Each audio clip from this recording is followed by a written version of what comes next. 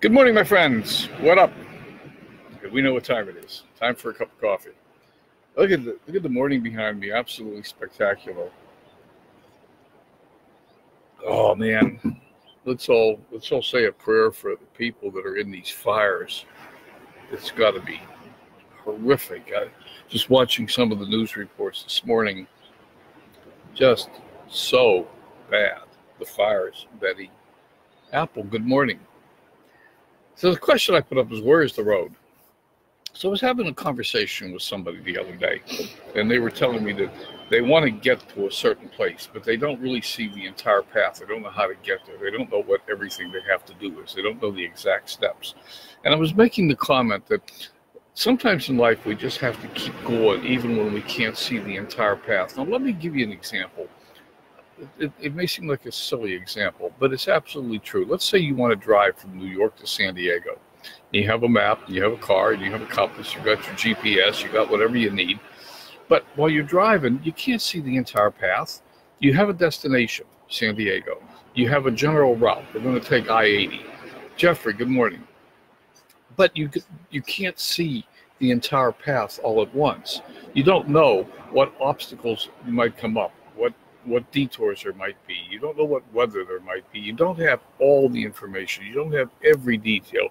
But you know that if you keep going this direction and stay consistent and keep going on the plan, modify the plan as necessary for unexpected events, you will eventually arrive at the destination. That's the way life is.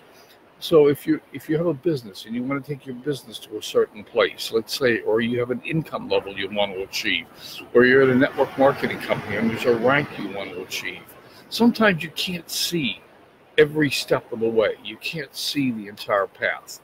You simply have to, A, know what your destination is, know your starting point, know what your destination is, B, have a plan for how to get there, and C, be persistent, and D, be flexible so that you can modify the plan as required when obstacles or unexpected events get in your way.